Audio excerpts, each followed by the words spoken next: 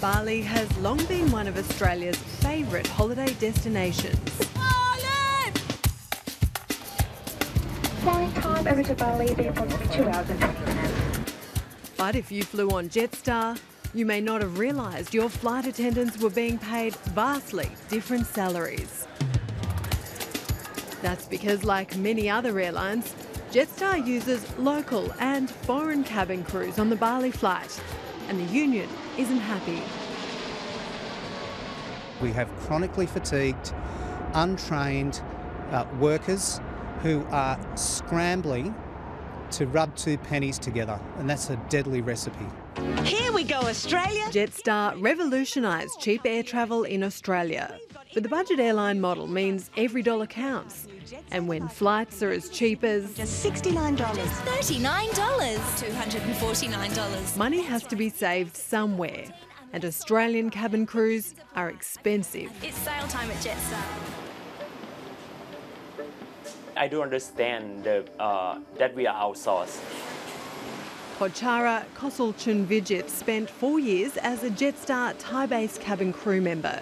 I just quit 2 weeks ago because of the conditions of that they don't treat the staff very well. The biggest problem of the Jetstar Thai-based crew is that we don't earn enough. The Thai crews are employed by a local company called Holiday Tours and Travel. It's part owned by Qantas, which also owns Jetstar. Thai-based crews are paid a base salary of about $390 Australian a month, according to a contract leaked to 730. That's less than $100 a week. Their pay jumps by $10 an hour as a bonus when they're flying. And they get no annual leave for their first year. Jetstar declined an interview but says once bonuses and overnight allowances are included, the average Thai-based crew member takes home about $2,500 Australian a month. In order to earn that much money, that means you have to spend a lot of time in Australia because you're going to earn those money from the layover allowance. But the Thai crew's allowance is less than half what the Australians get. It's very tough for us because we still have to stay in Melbourne for at least 1 or 2 days. If we earn only $30, what can you eat for $30 in 2 days in Melbourne? It's almost impossible. I know that sometimes we have to sneak to cook in the hotel. Sometimes we also have to bring the pots, pans and stuff.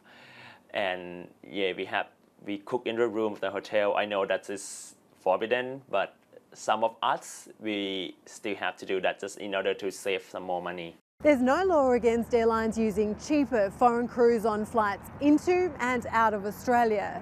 But Jetstar's using the foreign crews on flights within the country too. And that's a legal grey area that has some staff concerned. In July, a Jetstar captain was rostered to fly from Adelaide to Darwin with a foreign cabin crew. He lodged an official complaint with the airline, writing, I thought it was odd that international-based cabin crew were able to operate a domestic sector. I'm not entirely satisfied this arrangement complies with Australian workplace law. That route between Adelaide and Darwin included foreign crews at least once a day last month. Jetstar says it had no choice because it was a busy school holiday period. And it says it was entirely legal because it was the domestic leg of an international flight that continued on to Bali.